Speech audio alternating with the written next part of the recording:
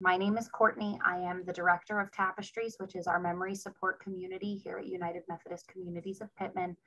I am a social worker by background, and I have a lot of experience in senior care, in mental health, in brain injury, and in education. So just a lot of things all kind of related back to the brain. So this is a big passion of mine. So I'm excited to be able to share some information with all of you that hopefully will help you have a better quality of interactions and a better quality of understanding about what your loved ones are going through. So before we get started, anybody have anything out of the gate you want to say, need to ask, anything like that? Okay. Yep. All right, so we'll just jump right in.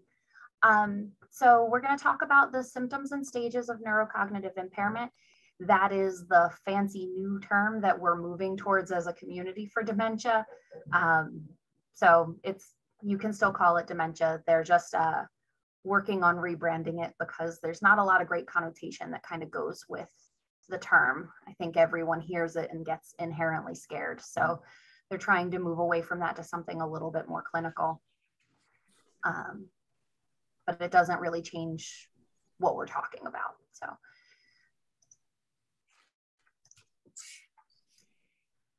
So just a few quick points to kind of get us all on the same page before we dive in.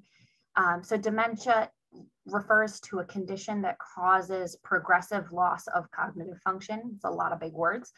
So basically the simple way to explain that is that dementia is not a disease in and of itself. It's a symptom. And so just as you can have a cough with a cold or a flu or COVID or cancer or a million other things, dementia is a symptom of many different illnesses.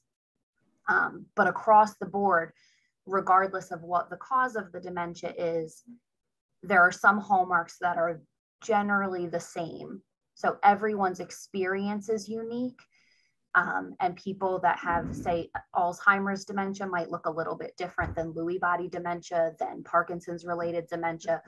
But for the most part, the symptoms have a lot of similarities.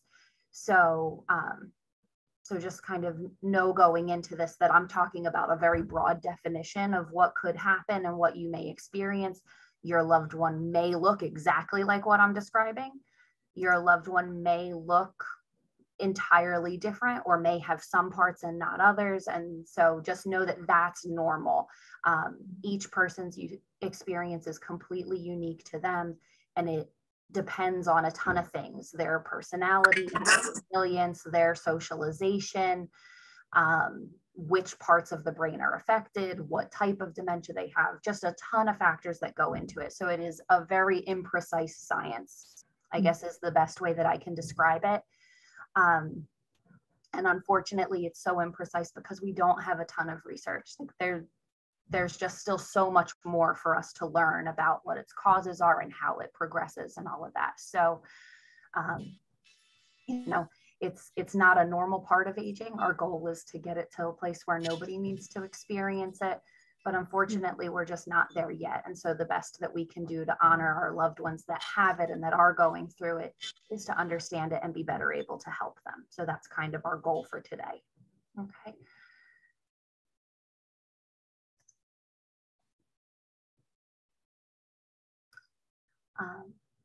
So this is kind of a weird comparison, but I kind of think of dementia almost like pregnancy.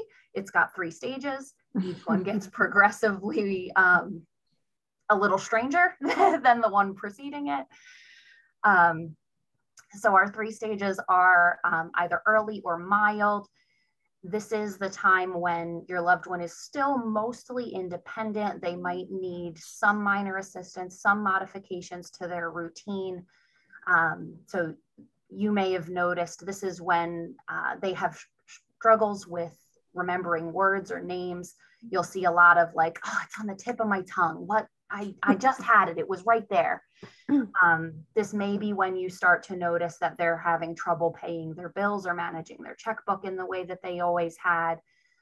They might forget appointments, things like that. Meal planning, cooking, things like that that require multiple stages or a lot of organization usually get harder during these times, but they're still mostly independent. The next stage is the middle or the moderate stage. This is when they become less independent. They need more direct support. Now, direct support is a wide spectrum in and of itself. That might mean you're standing there and telling them, hey, it's time to make some breakfast. Let's get the toast. Let's put it in the toaster, you know, that sort of thing. It may range all the way to needing the hands-on assistance, being there with them while they make their breakfast and walking them through every step or participating in it with them. So this is the time when they begin to get, oh my goodness, words are hard. They begin to get more forgetful about both their daily routines and some past events, especially recent past events. So these are the times when you're like, oh, you were supposed to see the doctor today. And they're like, no, I didn't, but you know they did, kind of a thing. This may be when you start to see confusion about what day it is, what year it is, that sort of thing. You might see increased wandering. You might see more anxiety and depression as they become more aware that they're forgetting more things than they thought. You may also start to see some changes in behavior at this time in these middle and moderate stages. So that may be they're starting to have hallucinations or delusions. You might see compulsive behaviors like shuffling through papers, hoarding newspapers, magazines, mail, that sort of thing. So all of that tends to be solid middle stage stuff. And then the final stage is late to severe. And that is when your loved one has experienced significant declines. Often people in the late stages are completely dependent. So they may be entirely nonverbal. They may not be able to speak, to communicate. They may not be able to chew and swallow for themselves. They may not be able to walk, that sort of thing. So the brain kind of builds on itself. So I like to think of our brain as having a few specific parts. So there's like the center of our brain is where our memory primarily lives. And then, so if you've ever seen a picture of the brain, there's like that little gooey hangy ball that kind of dangles off the back. That's where all of the essential life functions, and I'm really oversimplifying this, but that's where the essential life functions, sleep and wakefulness, breathing, circulation, like motor movement, all of that stuff kind of happens in that back piece. And then all of that like wiggly wormy stuff that we see over top, that's where all of our higher thinking comes in. Those are the parts of the brain that develop last as we mature. They're the parts that go first as we decline. And that's true of all people. It's just a more pronounced change for a person with dementia. And so that's why we see in the early stages things like forgetfulness and forgetting words and things like that. But as the stages progress, it becomes changes in their physical ability.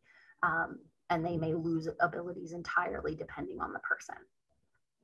So there is, you know, some why as to why that's happening and how that's progressing. And it's basically the simple rule is the last thing in is the first thing out, more or less.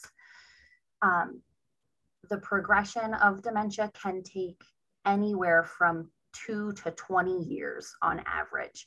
So that's a really wide spectrum. The general average for most people is 4 to 8 years from the time of diagnosis. Okay, so I've seen people progress through dementia very, very quickly. We've had residents that move in and a year later, they already have progressed out just because that's their path. I know my great-grandmother who had dementia, she had a very slow burning kind of dementia. She had it for a solid 20 years before she passed away. We've seen people that kind of stick in those stages for years at a time before they move on. So everybody's path through the stages and through the timeline is different. So I just like you all to know that kind of going into it, because it can be very overwhelming to not know, what you're seeing and not understand what comes next.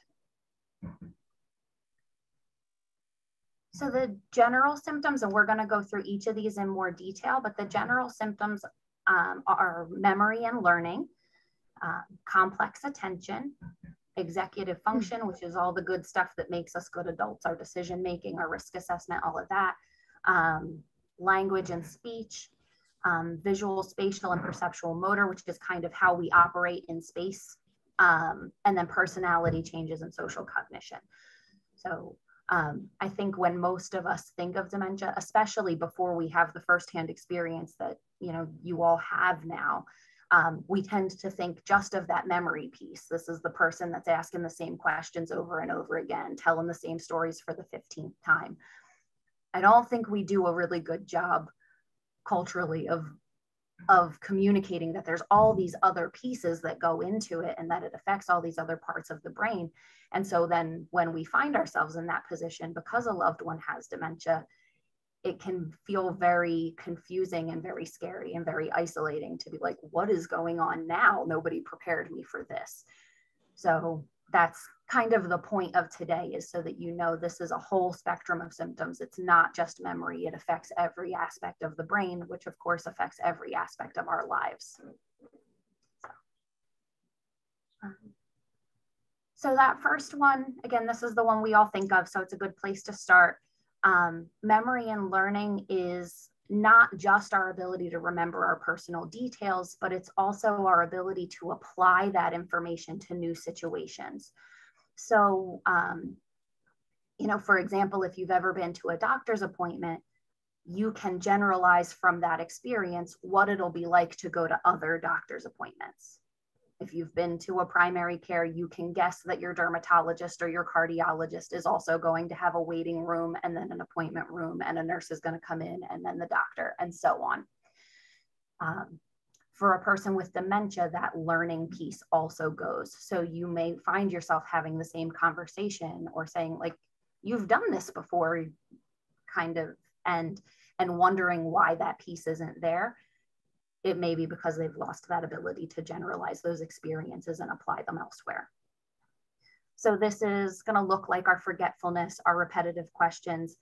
It's going to affect both our short-term memory and our long-term memory. Usually short-term comes first, with that working memory that lasts only like 2 to 5 minutes being the most profoundly impacted in the beginning. That's why you'll have them ask the same question in rapid fire succession, because that's the part that holds that information. I like to think of it as being right here. And it just doesn't hold it. And that's often the first thing that goes. So in the early stages, this is that like, how are the kids doing? How are the kids? How have the kids been doing? Tell me what's going on in their lives. And you're like, oh my gosh. So I see you, Marie, you've been going through this. Yes. So, yes. Yeah. Yeah, you're not crazy. So are you sure?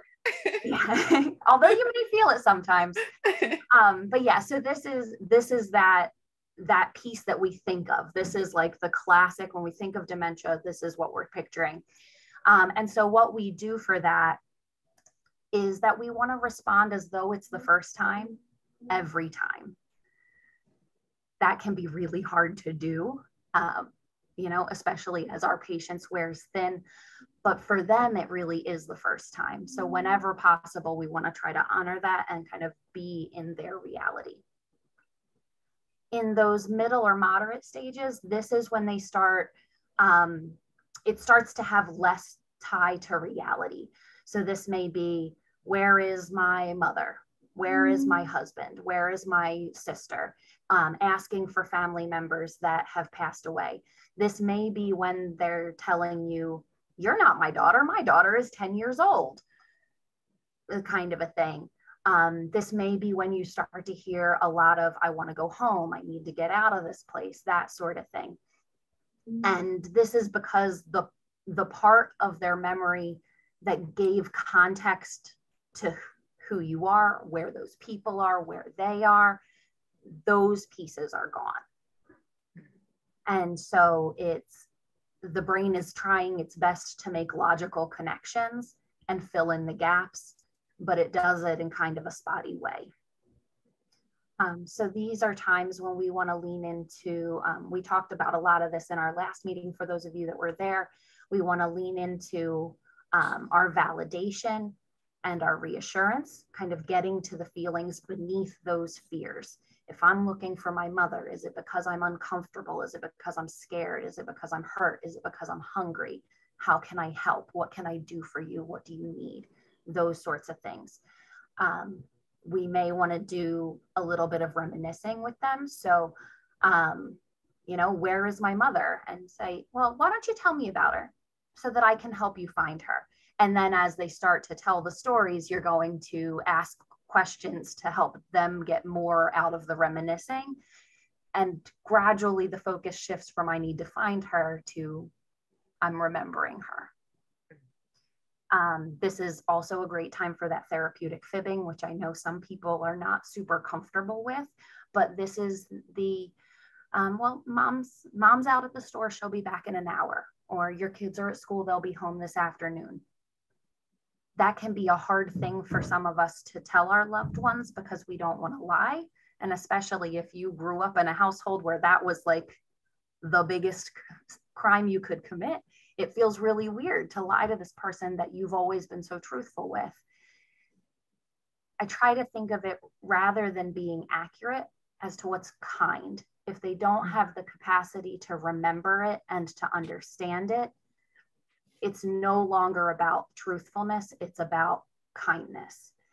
And so that little fib that tells them, oh, my kids are at school, okay, that makes sense, that fits my worldview, I know they get home in the afternoon. We've assuaged the immediate anxiety related to where are my children, so we've helped the person feel better in that moment. And then by the afternoon, they've moved on to something else entirely. And so that, you know, we've hopefully derailed the distress that could have potentially caused. In the late and severe stages, there really isn't much memory. It is pure mindfulness. They are existing in that moment and for that moment. That can be really hard for us as caregivers, for us as loved ones to see them in that state. But for them, we want to make those moments count as much as we can. So what do we do with those times is that we want to make sure that their needs are met. Are they hot? Are they cold? Are they hungry? Are they in pain? Do they need to go to the bathroom? Those things. So we want to make sure their physical needs are accounted for. And then we also want to focus on comforting sensations. They may or may not be able to talk to us at that time, but that doesn't mean we can't get value out of being there and we can't give them value from being there. So you can come and just hold their hand. You can come and paint their nails. You can bring some fancy hand lotion and do a little hand massage, music, singing, all great strategies for really being there in the moment with them and still giving quality to that time when they may not be able to do much more. Questions about the memory and learning piece? No? Okay. So then the next one is complex attention. And this is like our ability to follow multiple step directions, our ability to complete complicated tasks. It's also our ability to filter out background noise to focus on the issue at hand, which I think is a hard thing. So at any given time, there's 1,000 things going on. And so this is often what I see as the primary struggle for a lot of our residents with complex attention. Like even now, it's you and your screen and my voice, right? That's the thing. But there are, you know, a dozen people on your screen, and you might be noticing somebody fidgeting with their hair, or you might be noticing somebody who's carrying the phone as they're walking around. Maybe your air conditioner is blowing and it's loud. Maybe it's cold and you've got that. You've got kids around, you've got pets around. So we tend not to think too much about it, but in any moment there's thousands of distractions. And so that's often difficult for our loved ones with dementia, is the ability to filter out those distractions. This is where we see a difficulty again with that working memory, being able to follow through on tasks that have multiple steps. And so it's important to know that pretty much any task can have multiple steps.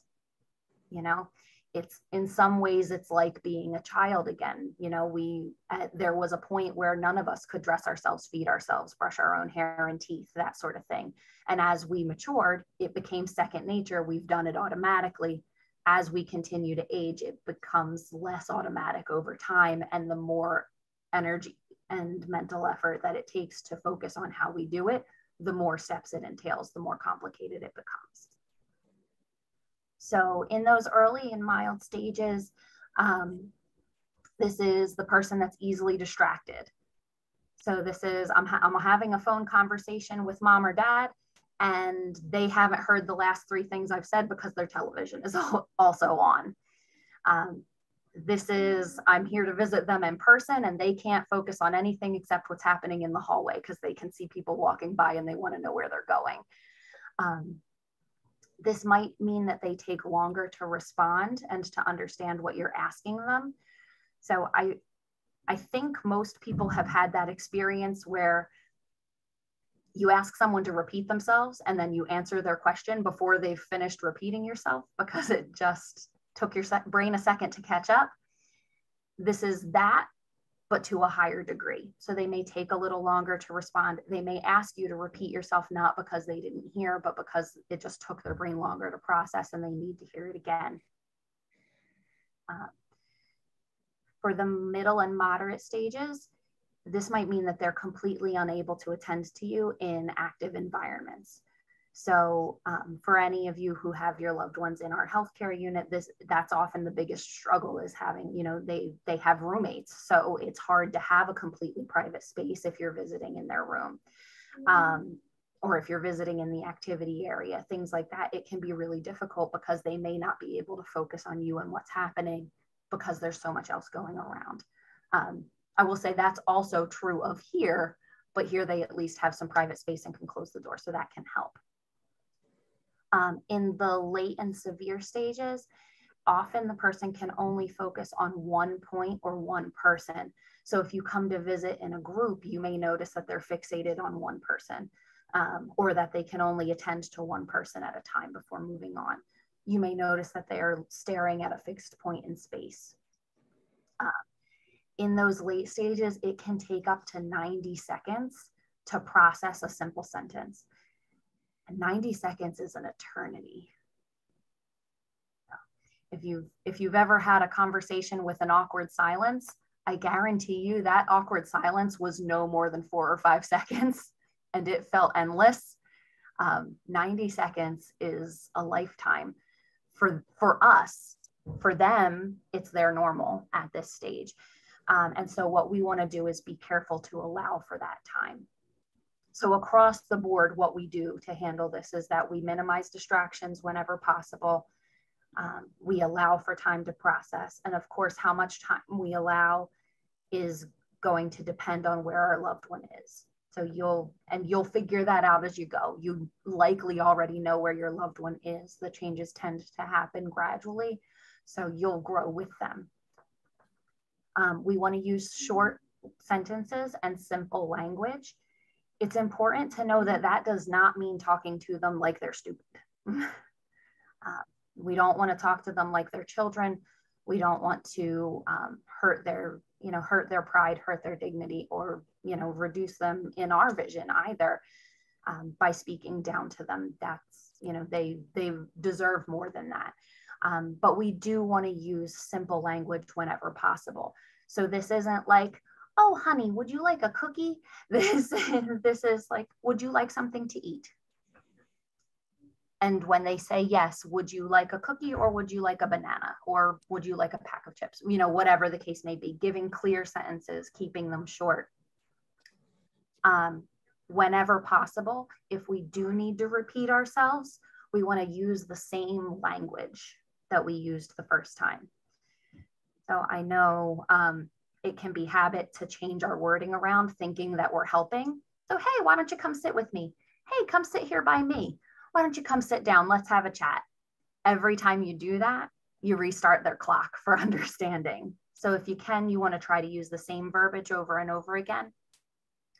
And whenever possible, you want to use sensory supports. So we want to bring in smells. We want to bring in things to look at, textures to feel, things like that. So, and that's especially true the further along in your dementia that your loved one is. So the sensory takes up a much bigger portion when our loved one is in those later stages. Any questions about any of that? Okay. So then the next one is executive function. And again, this is that piece that makes us good adults. This is our decision-making, our risk assessment, our judgment, all of those, our ability to follow through, all of those fun things. So if any of you have had teenagers, this is the part that's not fully developed yet. That's why they are infuriating. They grow out of it, fortunately. But for our loved ones at this end of the spectrum, this is why sometimes I know I've heard many of you say, it's like I'm talking to my child. And that's why, because the parts of the brain that make us good adults are the last to develop, but they're also the first to go. And so in some ways, it can feel very much like talking to a teenager that just doesn't understand. So in the early stages, this is when we might see that they're very likely to be victim of internet or phone or television scams. If somebody calls and tries to sell them an extended warranty, if they get an email from the Nigerian prince that's trying to reclaim his throne, whatever the case may be, they are far more likely to fall victim to that type of scam because, well, he was nice and I have it to spare, so why not? Kind of a thing. We may start to see changes in normal behavior. And changes in normal behavior can look like a lot of things. This might be, I used to be really social and now I would prefer to stay home. This might be, I'm rummaging through my drawers all the time and I can never seem to find what I'm looking for. It might be, I used to shower every day and I was always dressed to the nines and now I can't be bothered with any of that kind of thing. So some changes in normal behavior. We want to, whenever possible, we want to make accommodations as needed. So like if they're likely to fall into that, like, let me just give this person a lot of money, it's a good sign it's time for you to take over the finances, you know, that sort of thing. For changes in behavior, this is a tricky one because we want to make sure that we're asking ourselves, who is this really a problem for? And I'll tell you, often the answer is you, not them. And that's not that you're doing anything wrong. It's just human nature. You know your parent to have been the same person all of your life. And suddenly they're starting to change in ways that can be hard to understand and harder even still to accept. And so every time they deviate a little from what we expect of them and who we know them to be, it can be really heartbreaking. And there can be this intense instinct to make it right. Like, no, you have to do that thing. It was so important to you to go to church every week. It was so important to you to make sure that every day your hair was perfect or whatever the case may be. At the end of the day, fighting with them about those things may end up making things worse and not better. So that's kind of the goal of asking yourself, like, who is this really a problem for? Is this really a problem at all? In the middle stages, this is, again, that they've lost that contextual memory. So this is a person who hasn't driven in 10 or 15 years saying, of course I can drive. What are you talking about? Where are my keys? How dare you take them from me? This is the person that's like, I don't live here. I have a house. It's right around the corner. Somebody needs to mow my lawn. Somebody needs to take care of my cat, like those sorts of things. So whenever possible for that, we want to avoid the argument. We want to be present in their reality if we can. Okay. So, so we don't want to argue. We may just say, like, sure, your car is in the parking lot, but why don't we take mine? That sort of thing. Or your car is in the shop. That's a great one if you don't feel comfortable with that. Oh, you needed an oil change, or you needed some new tires. They're taking care of it. It should be ready in a couple of days. That sort of thing. This is a great time for diversion and redirection. Try to get them involved in something else if you can. So yeah, of course you're ready to go home, but first, why don't we, look at these photos? I really want you to tell me the story behind this, kind of a thing. So get them involved in that. And then this last point is turtle tactics. This is kind of a weird name. If you've ever found a turtle in the road and you are the kind of person that wants to help the turtle in the road, often we think we need to pick up the turtle and move it back. The reality of the situation is that if we really want to get the turtle out of the road, we need to move it the direction it's facing, because it had a goal. It was going there for a reason. So if we move it to the side of the road that's closest, the side that it came from, it's going to keep walking into the road every time. And we actually set it up for failure, because it gets progressively more tired, progressively slower, progressively more dangerous. Same is kind of true for our loved ones. So whenever possible, we want to help them succeed at what they're doing and what they want to do, so that we can scratch that itch and they can move on to the next part of their day. It's important to know here that that may not look like, if they want to go home, it may not be that you're able to take them to a house they've sold. It may not be that they're able to go and visit. So this might be like, you want to get out of here? Yeah, let's go for a ride. Go ahead and get them in the car. Take them anywhere, go get some ice cream, come back. They'll have forgotten that their goal was to go home by the time they get out the door, because that was the goal. It may be that they want to eat something maybe they shouldn't. You're diabetic, maybe you shouldn't have the ice cream cone. They can eat the ice cream cone. It's kind of counterintuitive, but the research backs up that it is far more dangerous for an elderly person to refuse them what they want than it is to enforce a restrictive diet. So we go with it. Whenever possible, you want to help them achieve their goal. And that helps to build and maintain trust as we go through as well. In those late stages, this might mean that they're unable to make even simple decisions, unable to communicate even simple things. So where in the earlier stages, we might say, what do you want to wear today? And they can tell us, oh, I want to wear my blue shirt and my black pants. In the middle stages, we're probably going to present two choices and have them choose one. In the late stages, we're going to make a choice based on what we know they like. So this is when we're going to use our empathy and our compassion to make a decision for them that is true to who they are as best as we know. Okay, so if you know they had a favorite shirt, that's what you're going to put on them. If you know that there's a color or a texture they particularly liked, that's what you're going to pick. We always want to make sure that those decisions that we're making on their behalf honor their values and their dignity. I think this is a really hard part. It sounds like it shouldn't be, but it's a really hard part, because what is best for them in that moment may be different than what was best for them at a previous time in their lives. So it may be like, an example that comes to mind is for people are often grossly incontinent at this stage. And you may be thinking, well, I know they just soiled themselves and we need to get them changed so that they're not sitting in it.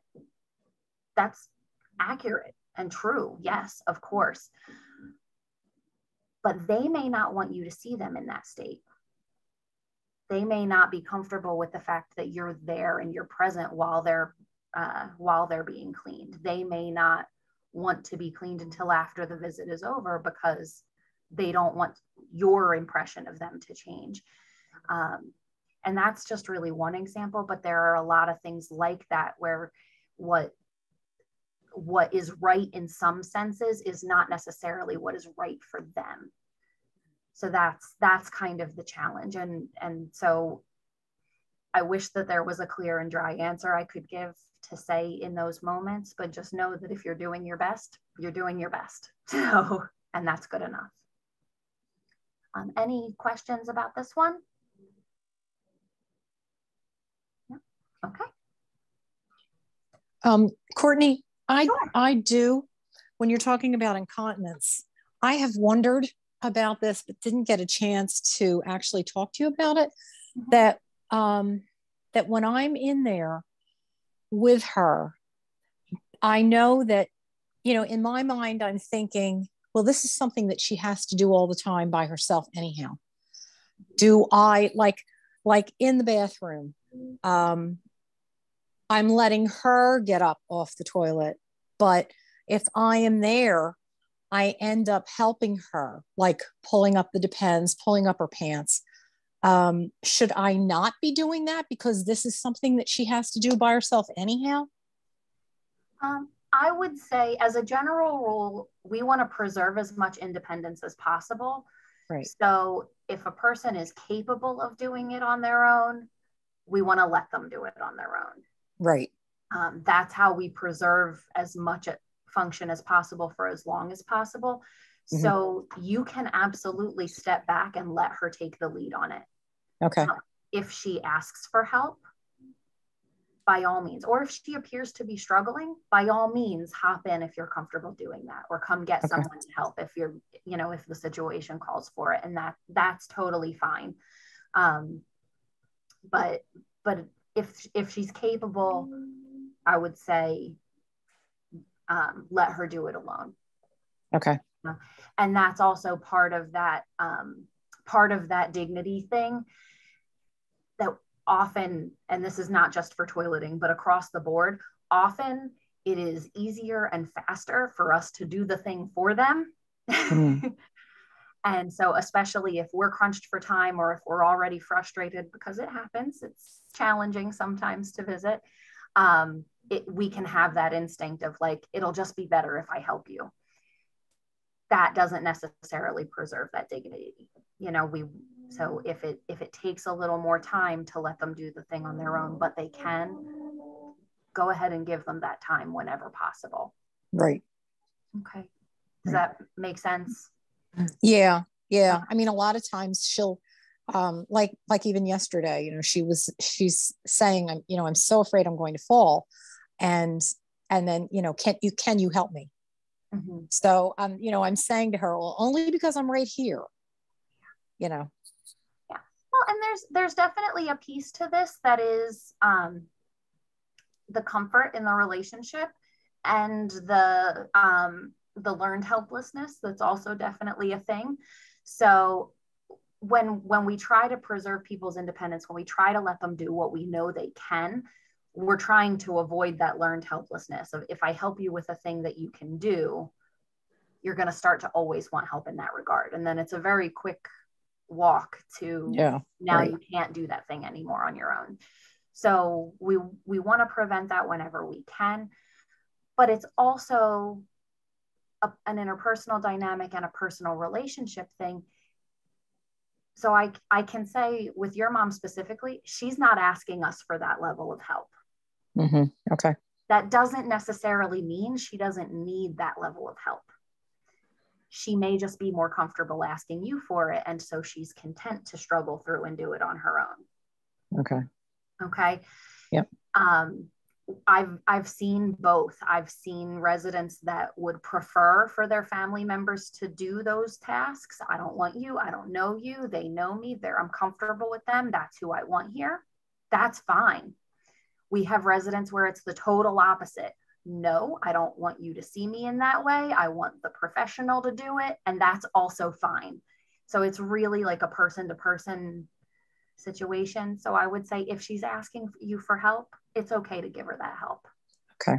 But if it just seems like she's struggling and you want to go in and make it a little quicker and a little easier, that may be a time where you want to hold off a little bit more until she asks for help. Okay. Okay. Good. Thanks. Yeah, no problem. It's also important to note that as we go through the stages, in the later moderate stages, and especially in the late to severe stages, they may not be able to ask for the help that we need. And so at those times, you're looking for the cues. Do they look distressed? Do they seem frustrated? Is it just not happening the way that it always did? And at those times, absolutely step in. Okay. Okay.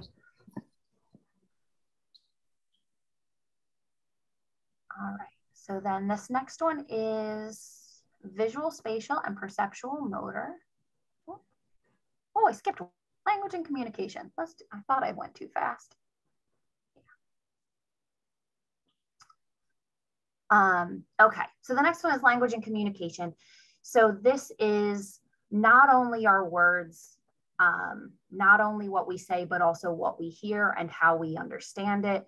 This is also reading and writing. So it kind of all goes together. So especially for those of us that have loved ones that are hard of hearing, you may at times rely on writing to them when they can't hear. Just so that you have some warning, there may be a time when that is no longer a viable option either. So in the early stages, that's it's on the tip of my tongue. I just had it. What's that word? It may be oh, you know what I mean. I see a lot of sentences trailing off. Oh, we had such a good time doing that thing. It was a really fun time. We should do that again. And kind of disguising what it is that they don't remember. Whenever you can, fill in the blanks. If you can't, go on the journey. So I will tell you, my grandmother, before she passed, she had dementia, and every single time I saw her, remind me to tell you later about that thing. Just remind me to tell you that thing later. Okay, Granny, sure. She never remembered what the thing she needed to tell me was, but she was always going to tell me later.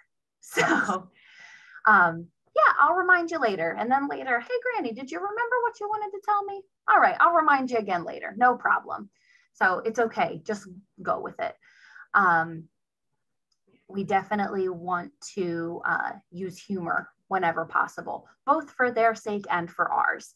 So when we start to see things slipping, it can be a little intimidating, and it's often very scary for them too, especially in those early stages when they're still aware that things are changing.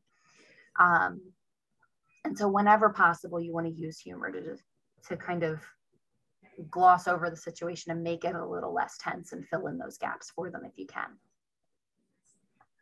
In the moderate stages, we're going to see a lot of using words more generally, and they tend to be big words that we think of as having one meaning. So, mom, home, to us with healthy brains, mom is a specific person. This is the person who birthed you and raised you. Home is a specific place. It's where we live. It's where we go back to at the end of every day. It's where we live our lives and raise our families, all that stuff. As we get further into dementia, these words become grander and more general. So mom is no longer the person that birthed and raised me.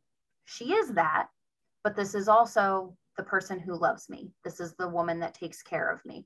This is the person that makes me feel safe and comfortable and loved. This is the person who helps me when I'm upset or when I don't feel well. So it becomes a much broader category.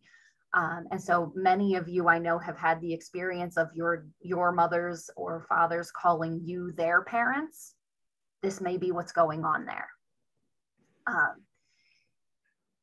We may see that they take more time to respond. Again, that's that piece where it can take the brain up to 90 seconds. So what we do on this, again, go with that journey. So if they're calling you mom, it's not really a problem. Okay, just know that mom is a woman that loves me and cares for me. And if they're calling you mom, they know you love them and they know you care for them. That's a good thing. Okay, so kind of lean into that. If we, same for words like home, same for children. These are the little people I care for. Where are my children? They might be talking about grandchildren, things like that. So, so whenever possible, we want to go on the journey. Again, we want to use that short, simple language that we talked about before, and we want to allow more time for them to process what we're saying and for them to put together their own thoughts. It's also worth pointing out at this point that we may see them, for some people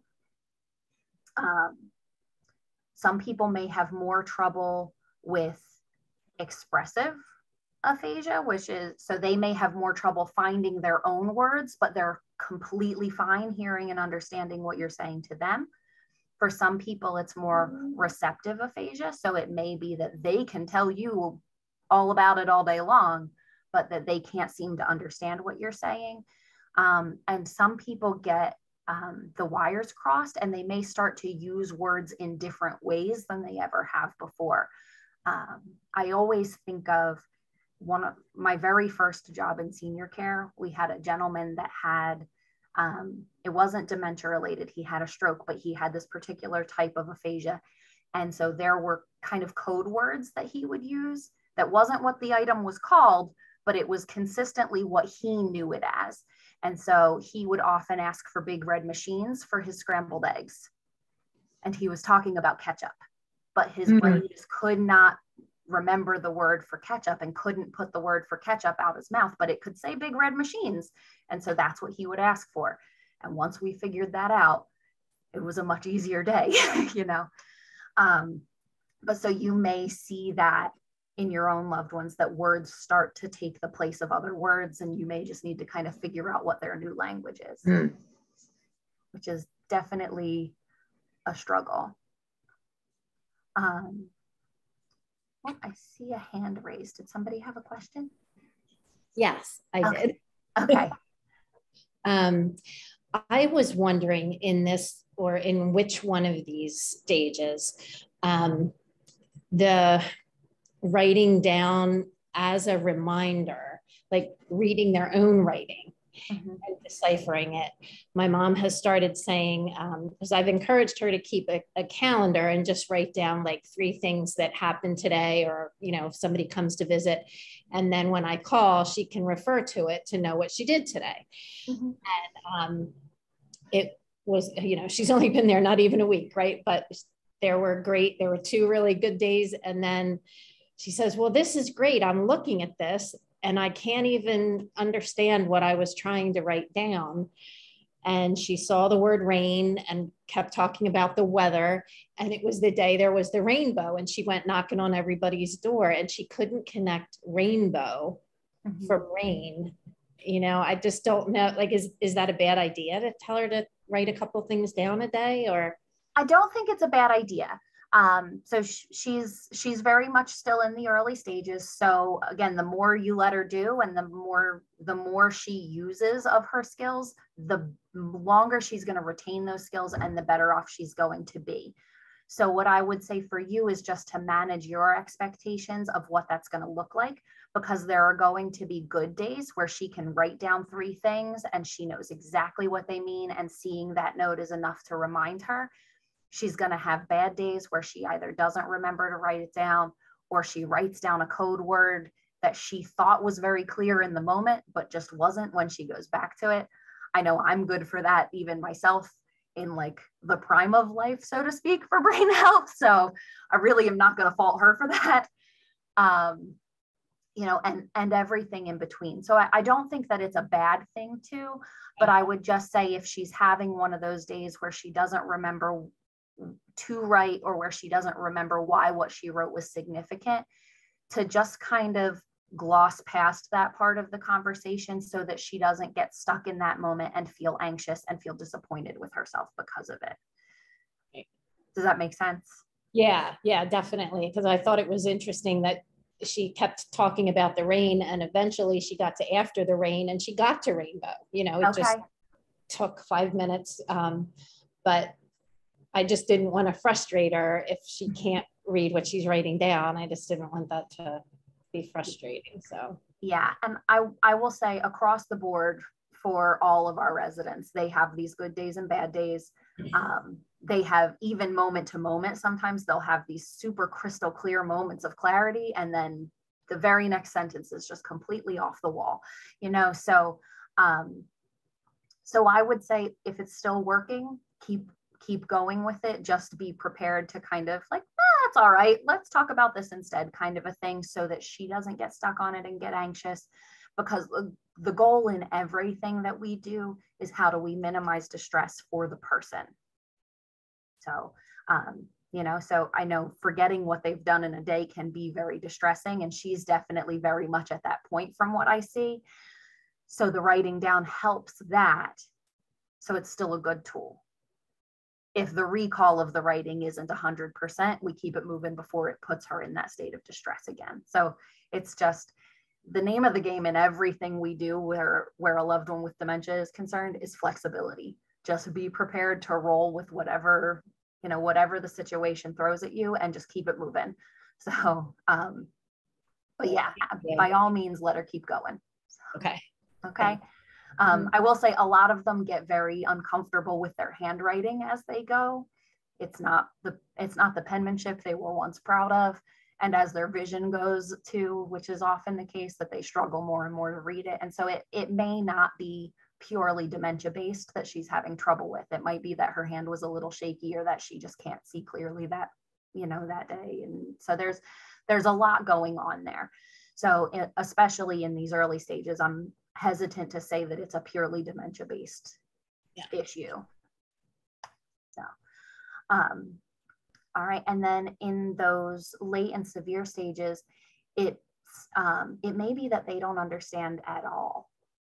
So the jury is kind of out on this, and many times it depends on the person. But they may or may not understand what you're saying. They may or may not be able to indicate that they understand what you're saying. They may or may not be able to speak themselves. And so these, especially for the family, are really hard times, because it again makes that communication piece so hard. And these are the times when we want to again assess for needs. Are they in pain? Are they uncomfortable? Are they hot? Are they cold? Are they hungry? All of that stuff. Make sure that their needs are met, and from there focus on comfort. So I can say where language fails, music still connects. That's been studied and proven just like a million times as far as dementia patients are concerned, especially. I've seen it firsthand. I know shortly after I started, we had a resident that was in this end stage of dementia, and it was in the height of COVID, and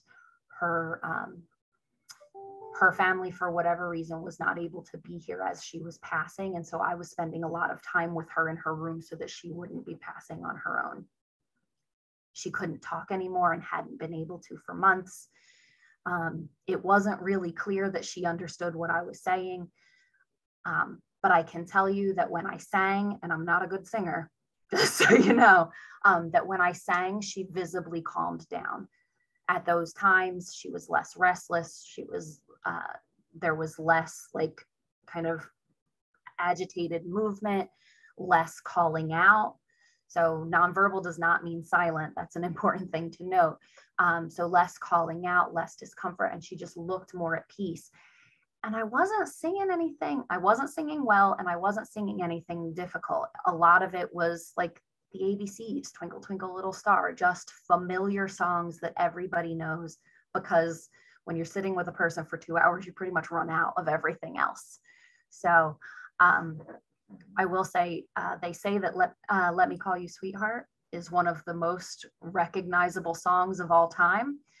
So if you know the words to that one, you can definitely pull that one out of your toolbox at the time. If you don't know the words to that one, you can learn it. It's a classic. I know our choir sings it and they all love it, but they say for whatever reason that that's one of the most recognizable songs of all time. And so that's a good go-to when you're looking for a way to connect with somebody when you're just not sure whether or not it's hitting home. Any questions about that one? Okay. All right, so now we'll get to visual, spatial, and perceptual motor. So this is, again, that how we operate in space and time. This is where we are in the world around us. So this may be inability to recognize faces or common objects. This might be the inability to find objects in our visual field. So if you've ever been looking for something and it's right in front of your face, but you just couldn't find it, that might be what's going on. I know that I'm good for that. This is also indicated by how our body moves through time and how we interact with our environment. So you may see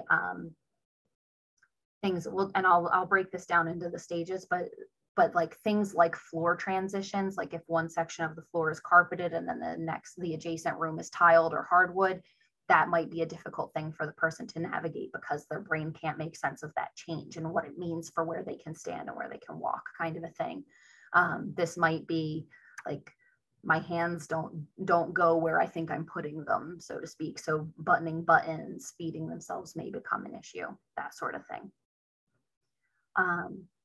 So in the early stages, this is losing things all the time, misplacing them.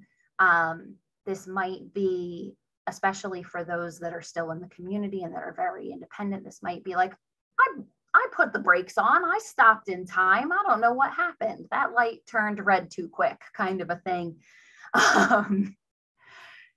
So it's just their brain's ability to calculate the distance and make the change in time wasn't there. So at those times, we want to offer reassurance. We can do that turtle tactics, help them meet their goal thing whenever possible, as long as it's not a safety issue. So like obviously driving is a tough one, but there are plenty of other things that we can let them do, that we can be there with to support them for their safety, and offer assistance. And so the big thing in offering assistance is that we have to think like they think, and they don't think like we do. So I can tell you, if any of you have ever come and your loved one has said, I can't find this, or it's been stolen, we hear that a lot. Most of the time when we think about something we've lost, we sat it down and forgot where we put it, or it fell out of a pocket. And so we're checking places like under the sofa cushions. And, you know, I set a bunch of things down in the refrigerator. Did I leave it in the kitchen? So we're checking those sorts of things. Often for a person with dementia, it's not that it's lost, it's that it's hidden. So they may think this is a valuable item, I need to put it away in a safe place, and they hide it. And then they forget that they've hidden it, they forget where they've hidden it. And so now it's either lost or it must have been stolen.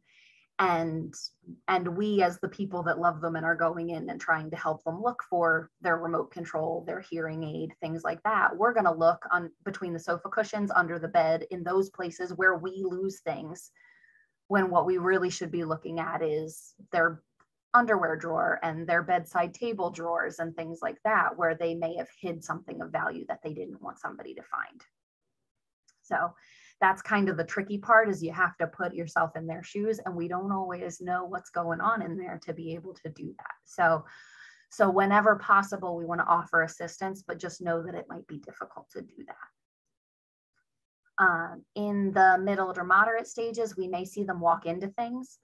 I've seen people look straight at a wall or straight at a chair and still walk into it, still trip over it. This may be that their eyes aren't working anymore, but often it's that their eyes and their brain aren't communicating in the same way that they used to. So they're just not able to interpret the information that their eyes are giving them the same way. They might have difficulty finding things in plain sight. They may not know who you are instinctively.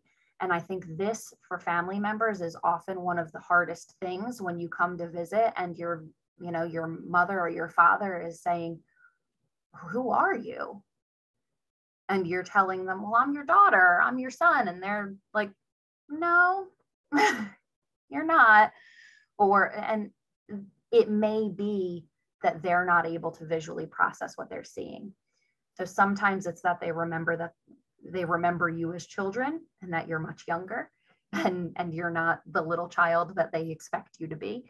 But it may also be that their brain isn't interpreting what they're seeing and that they're not able to match what they're seeing in front of them with the image of you that they have in their head. So I know that that's a really emotional one for a lot of family members, but just know that it doesn't mean that they've forgotten you. It's just the puzzle pieces aren't putting together the way they should. So at those times, we want to use reassurance and gentle reminders. So, it's me, Courtney, I'm your granddaughter, that sort of thing. Or, it's okay. Even if you don't want to correct them, you can go with, well, I care about you and I come to visit a lot. And so I'm just happy to spend some time with you. And it's okay to gloss over the relationship because you love them and they know that they love you and that's enough. We want to try to go on the journey when we can. So if they're struggling to look for things, feel free to help them search. If they're looking for the remote and you can see that it's plainly on the table, maybe you want to make a little show of looking harder for it than you need to so that they're not embarrassed when you're like, it's right there. And mostly don't take it personally because it's really not that they don't remember you. It's not that they don't love you. It's that there's changes going on in their brain that doesn't allow them to express it and to connect the dots as well as they once did. And so in the late and severe stages, we may see this as hallucinations. We may see restlessness or unusual behaviors. And we may see that they're unresponsive to visual stimuli. So hallucinations are extremely common.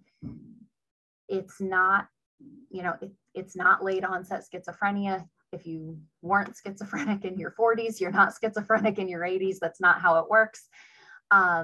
It's that the brain self-stimulates. So when the brain isn't able to interpret the information that the eyes are sending, or when the brain isn't getting enough information from the eyes, it'll make stuff up.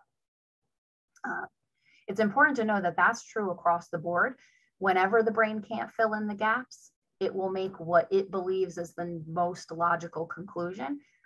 That's called confabulation. So if you've ever been like, why is my mom telling this wild lie?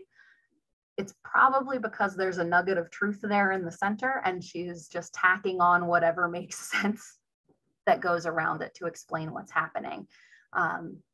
So just know that, but especially with regard to the vision centers, often people will hear or see things not because they suddenly have developed this, this new psychiatric symptom, but because the brain is trying to entertain itself. It's trying to keep as much of that signaling going as possible. And it's doing that by creating stimuli where there isn't any.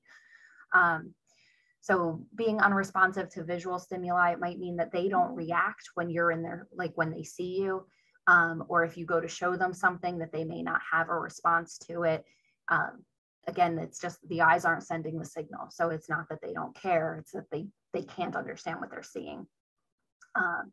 And restlessness is pretty self-explanatory. Unusual behaviors is a whole host of things. So I can say, I know we've had residents where unusual behaviors might be sudden, like they become suddenly very sexual almost, like they were never a touchy-feely kind of person before, but suddenly they're grabbing your butt.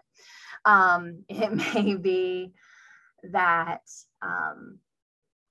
that they're packing and unpacking their things repeatedly, or that they're constantly rooting through the same items, looking for the same things over and over again. It may be, that they're tucking food or objects, like trying to hide things in their clothing, all kinds of strange things. So it's just part of the weird way the brain tells them to interpret the world and how they're trying to do that and how they're trying to make sense of it. So it's a whole spectrum of stuff. But if you see that they're doing something a little bit strange, it's likely that their brain has decided there's a reason for that behavior. It's up to us to figure out how we interpret that. So the biggest things here are that we want to refrain from judgment. We don't ever want to look at our loved one and think they've lost it. They're completely nuts. You know, that's not doing us or them any favors.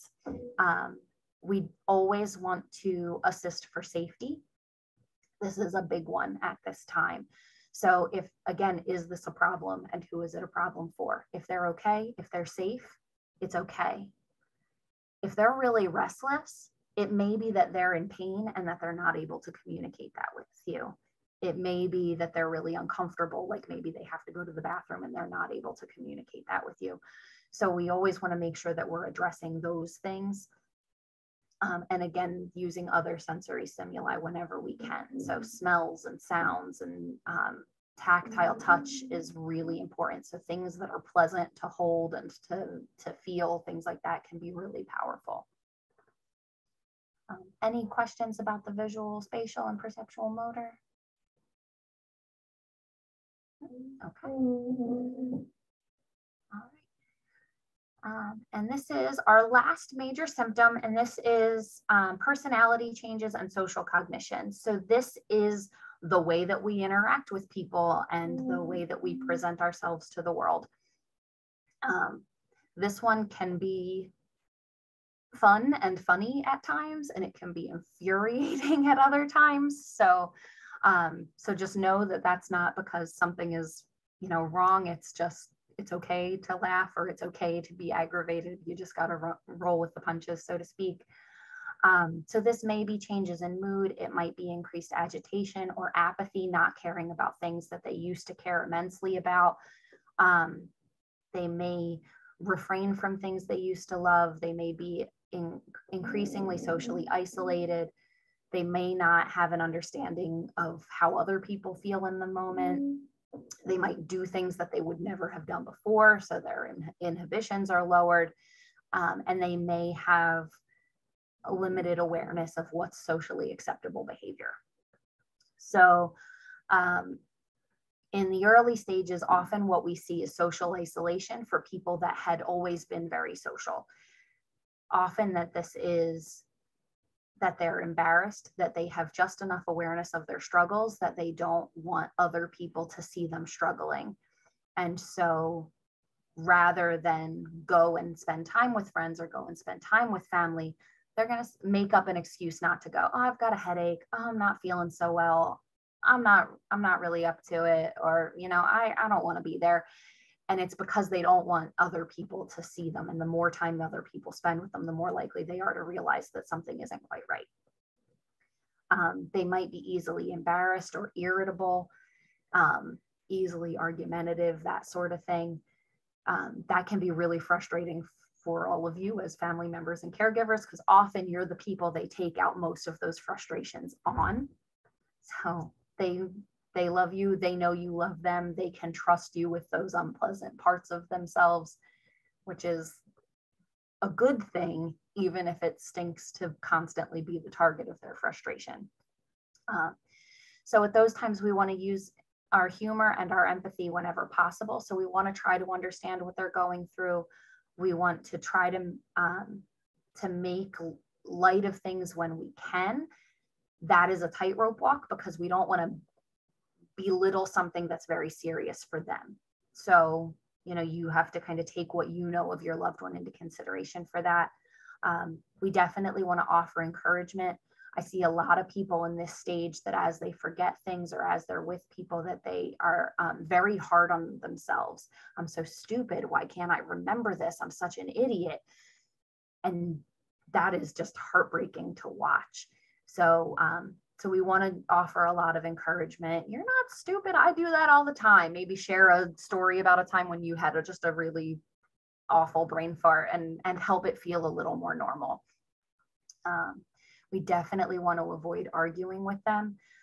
it's only going to create frustration and alienation where what they really need is connection. So, you know, so if you really want them to go to the family barbecue and they are absolutely insistent that they're not going, it's okay. Maybe they go to the next one. Or maybe you bring a couple of family members to visit them in a space where they're a little, you know, a little more familiar, a little more comfortable. Or maybe you choose a smaller gathering. You know, I know a lot of our residents at this stage would love to be with their families all the time, but are not really comfortable with the big functions, and they tend to burn out around the 1 or 2 hour mark. And then and then you're in the position of like, how do I leave and get them home right now? So it may be that you want to shorten the time span, or that you want to make the group a little smaller so that it's less overstimulating for them, and so that they feel less pressure to put on the show and pretend to be, you know, who they've always been as they're struggling. In the middle and moderate stages, they can often only think about their own needs in the moment. So it tends to look like very selfish, self-centered behavior. It's not that they suddenly don't care about you and what you need and who you are. It's that they can't think past that. So again, we want to try not to take that personally. We do want to address their needs whenever we can. This is also when we tend to see the loss of the social filter. So this is when they say really inappropriate things really loudly in places you wish they hadn't. And they tend to pick the low-hanging fruit, the things that are obvious and easy to pick on. So you'll get comments about weight, about age, about race, about all kinds of super fun things that people are very sensitive about. And it can be really hard. So I know I might have told this story last time, I don't remember, but we have a resident that every time she sees me, she goes, "Oh, that's a big woman." You know, I'm not little, so she's not wrong. We've had people say, "Oh, look at the behind on that one," you know, that kind of thing, which is a little upsetting if they say it every time you walk past them. But it's truly that their brain has lost the awareness of when it is and is not appropriate to say those things.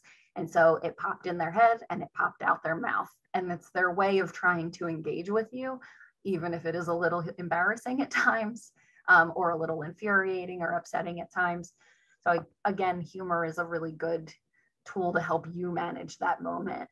And just, you know, when you can, try to gloss over it for them, because correcting the behavior isn't really effective, and it's likely only going to create more conflict where you don't need it.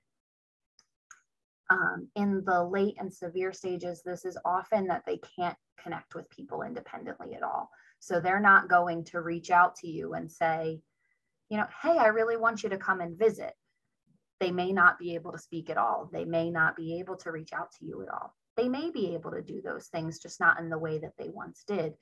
But they're going to need you to take the lead on that. So it's going to be that the burden is on you to create those interactions. We want to make sure that we're doing that at their level. And this is really true across the board. It's especially true in the late stages, but it's true across the board. You know, obviously we're not going to bring, complicated knitting patterns to a person that's, you know, bedridden and having trouble with their vision. So, we might want to bring, just some nice soft yarn or a blanket that they've already made and use that as the basis for the interaction, kind of a thing. Again, that use of sensory input. I know I've said that a lot throughout the course of the whole thing and with many of the symptoms, but in the late stages, it's so important that we engage a lot of different senses at once to help them create a vision of their world when their vision may not work, when their hearing may not work, when they may not be able to speak. And so the more senses we can stimulate, the fuller the picture we give them of their lives in that moment, if that makes sense. Questions about this one? Okay. So that's pretty much all the stages and all the symptoms across the board in a nutshell. Of course, like as I said in the beginning, everybody's progression is different. Everybody's timeline is different. Everybody's specific kind of constellation of symptoms is different. I've had residents that could remember every single person's name and call everyone by name, but could not tell you, why they were here at all. And it's like, how do you know all of us if you've never been here before in your life? There's not really rhyme or reason to it. I've had residents that might remember really detailed information one day and that may not the next. And I hear a lot of, well, they wouldn't forget a thing like that. That's really important. Well, it's not about whether or not it's important. It's about what the brain is capable of. And that's constantly changing throughout our entire lives. And at these times, it's just changing rapidly. So just something that we want to be aware of, that this is a real struggle. And as hard as it is for us as their loved ones and as the people watching them go through these stages, and trying to figure out how to help them navigate these stages and how to figure out how we navigate them without losing our minds. As hard as it is for us, it's harder for them. That they're the ones that are losing pieces of themselves, and they're the ones that are changing their realities every day, and that are having to make concessions that they never thought they would have to make. And so we want to try to keep that place of empathy and understanding central to us when we're having those moments where we're frustrated or we're upset, because we want to try to make their lives as good as possible. And it's okay for us to leave those interactions and then go vent our feelings to other people. But whenever possible, we don't want to take out those feelings on them when they're already struggling. Right. So I kind of think of it as like a bullseye. The person at the center is always allowed to dump everything they're dealing with out. We only dump love and support in towards the center. We only dump frustration and anger out, away from the center. So find your network of people that you can do that with, that can support you, so that when you have that hard moment with mom or dad, you're not feeling like I need to argue with them in this moment. You can just, okay, yeah. Mm-hmm. And then you can go to your support team and say whatever you wish you could have said in that moment that didn't quite fit. And know that we are here to be part of that team. If you're having a moment, if you're frustrated, if you don't understand why they're doing what they're doing, if you just are overwhelmed with the responsibility and the hardship of being a caregiver, because it is hard and it is scary, we're here for that. We're happy to help with any of it in whatever way we can. Anybody have any closing questions, comments about anything we discussed today? Just thank you. It's very helpful. Good. Great program, Courtney. Thank you so much. Very involved and extensive. And I'm sure that each of these stages and phases overlap, because I can see, so much of this started with my own mother, so many years before we actually diagnosed her. But this was a nice little presentation. Appreciated it. Oh, thank Absolutely. you. Thank you. I'm happy it helps. I know we don't really get a lot of this kind of information, and when we get the diagnosis, usually we've already been struggling with it for a while, and Yep. And usually we're trying to make sense of what it means moving forward, and so we don't necessarily think to ask, like, what should I expect? And some of us have had many family members that have gone through this, and then we think we know what to expect because we've had that experience, and then we get a complete curveball, because everybody's so different. So Sure. So I'm happy to be able to create a bigger picture. And you raise a good point, I think, in what you said, that you can be in a different stage for different things.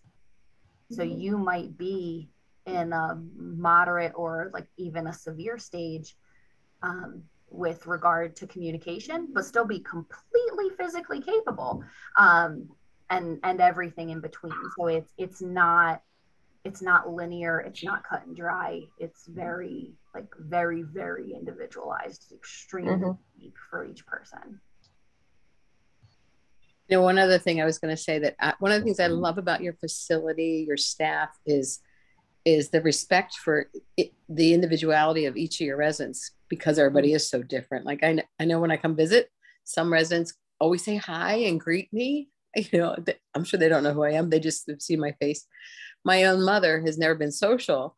She'd rather just stay in a room and sleep. And your staff always tries to engage her, always invites her, and will respect her if she just wants to stay where she is. And that, like, I noticed that from the get-go, and that's really meaningful to me, because it is what it is. And we have, like you just said, just respect where they are, and not, you know, force her to do anything different. So I just thank you and your staff.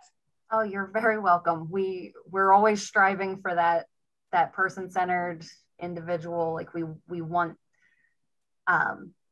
it's like one step beyond the golden rule is our philosophy, the platinum rule. We don't want to do unto others as we want done to us. We want to do unto others as they want done. And that's significantly harder a lot of the time. Yeah, for sure. Yeah. Yep. But we try. So I really appreciate that. And I'll definitely pass that on to the rest of our team. Thank you. Thank you. Wonderful. Courtney, I really like the go on the journey with them. It could apply to any of the, you know, mild, middle, or late stages. And I think it does really help with the respecting, you know, showing respect to them by just going on the journey wherever they're going, wherever their brain is going. So that's a really good thing to remember. Just go on the journey. Good, great. Yeah, because anytime we're trying to correct them, we're likely going to embarrass them. So So I've been a security guard and a social security agent and a cruise director and my long lost friend Mary, and a million other things depending on the day and the person. It's okay, and it's kind of fun. Many hats. Yep. Wear many. And your turtle analogy was very helpful too. Yeah. Oh, good. Yes. Yeah, I like that. Good. Yeah. They seem like such small things, but they really are big and effective. You know, the turtle tactics and the go on a journey, or the therapeutic lying, which you talked about last week. They seem small, but they are huge in their effectiveness and helping us, you know, how to work along with our loved ones. I definitely didn't know to use the same phrase. I was 100% guilty of that, and it never occurred to me. So that was super helpful. You know, do you want the air conditioner on? Nothing. Are you cold? Nothing. Are you a little warm? Should we adjust the temperature? Nothing. I didn't realize that would, you know, just do more confusion. So that was super helpful too. Thank you. Oh, you're welcome. Yeah, it's instinctive. We all do it. And I know I'm even guilty of it from time to time, and I know better. I do this teaching all the time. So it's just habit. So, but that's good. Yeah. The more we can try to be consistent, the better off we're going to be. Yeah. Okay. All right. Anybody else? All right. Well, so I think our topic for next time is going to be hygiene, because I know several of you have expressed concern Thank you. about about the battles associated with hygiene. So we're going to spend some time next month touching on that in much greater detail. We'll talk about how you choose your battles and how you can make those battles a little more easily won. I won't say that there's a magic bullet for any of it, because there's just not. But we can also kind of help you figure out what are the battles worth having and when should you be concerned. You know, when does hygiene become a safety issue versus when is it a comfort thing, and stuff like that. And so we'll kind of go through that in a lot of detail, because I know that's something that has come up repeatedly when I've had conversations with you either in here or in, you know, individually as you've come in to visit or we've talked on the phone, that sort of thing. So Good. I think that'll be a Tuesday next month because Thursdays aren't always convenient for everybody. So I'm going to try to switch things up, but I'm going to try to keep it evening hours so that we can still honor those of you that have work, and I'll of course do the recording and send that out. So Thank you.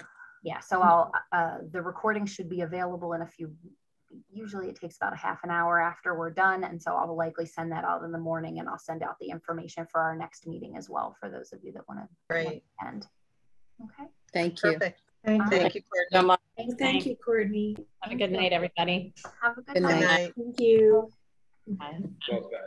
Okay. Thank you, Courtney. You're welcome. Have a good night. Okay. Bye.